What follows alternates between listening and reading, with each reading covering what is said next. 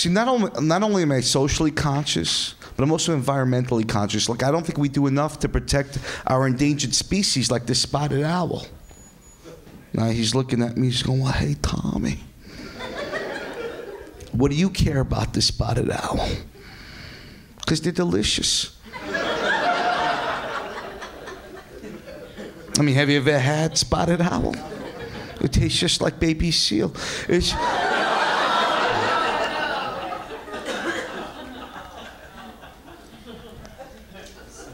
If God didn't want us to wear fur coats, he would have made chipmunks out of polyester.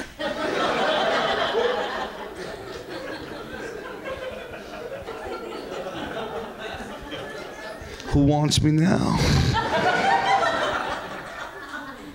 My mother goes to me, when are you going to get married? I tell her, what's so great about getting married? My best friend's married. Now that son of a bitch has got no time for me. Because he's too busy supporting a wife and 2 kids. I told him there's government programs for that.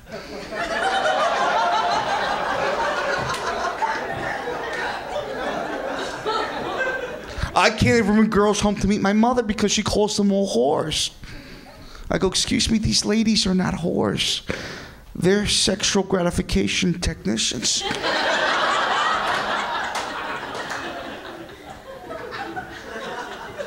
I'm looking for a soulmate. I want a woman that's willing to look past my personality. I want a woman that's willing to love me for absolutely no reason at all.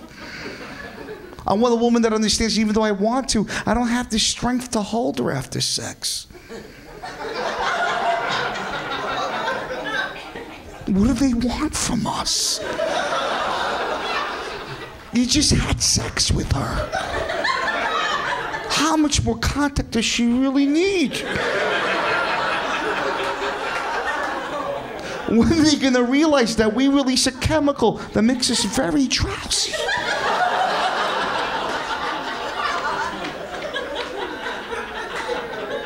It can't just be take.